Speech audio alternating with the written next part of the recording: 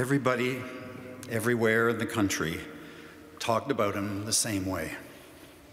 Jean Béliveau has class. He was my first roommate with the Canadians. Il fut mon premier co-chambreur. He was my first roommate with the Canadian. I was his last.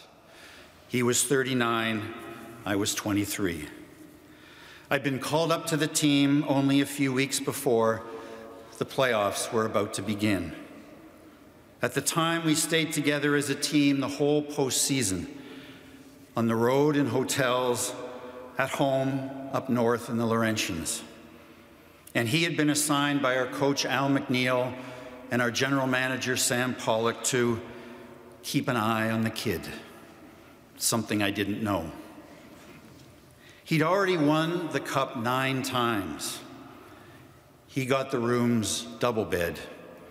Il avait le lit double. He got the double bed, and I the single bed. I got the single.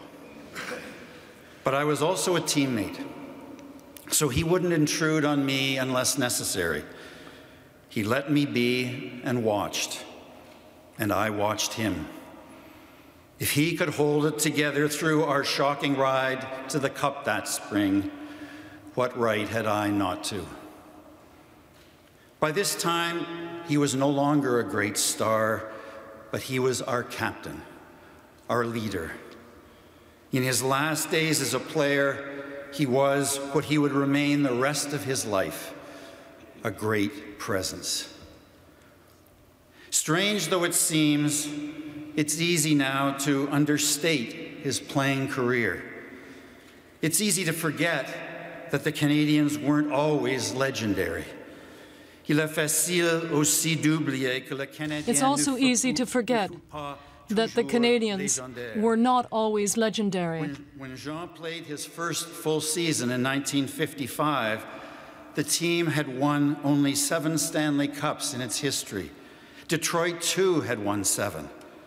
The Leafs, along with cups they had won under their earlier names, the Arenas and St. Pat's, had won 9.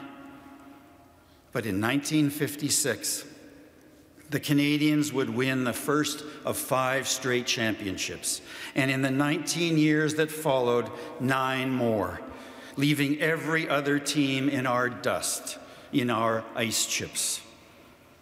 With the Rocket, the Canadians began their greatness. With Jean, we hit our dominant stride. Yet it wasn't really until he retired in 1971 that he became truly special. He became an ambassador for the team, but one like no other. He was proud of being a Montreal Canadian and proud of his sport. He was proud of being a Victoria-Villois and a Montrealer, proud of being a Quebecer, proud of being a Canadian. He believed in all of them, and he represented all of them wherever he went. No place was too small or remote because no fan, no person was too unimportant. He was the great Jean Béliveau, tall, handsome, graceful and gracious, with his warm dignity and friendly smile, yet there he was. Il traitait chacun avec respect. He treated everyone with respect. With such respect. He said the right things and in the right way, in French and in English, because that's what he believed and that's how he was. He made every occasion better. He made everyone who was there feel that their town, their organization, their province, their country, their event mattered. Qu'ils étaient importants. That they were important. Appealing to their best selves, he reminded them of the best that was in them. It's how he had been as a player. Unlike many other great stars, his presence didn't diminish others. He made others better. He had other skills. He might have done other things.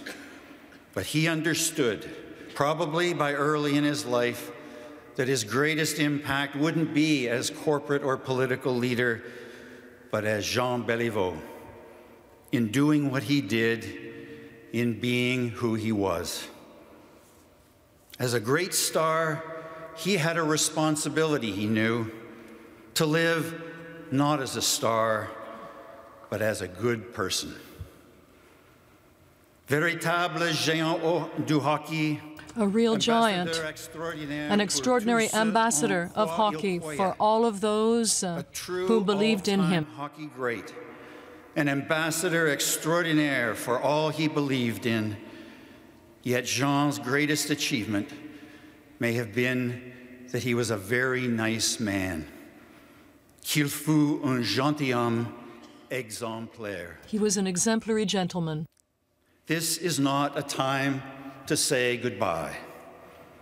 This is a time to say thank you. Merci.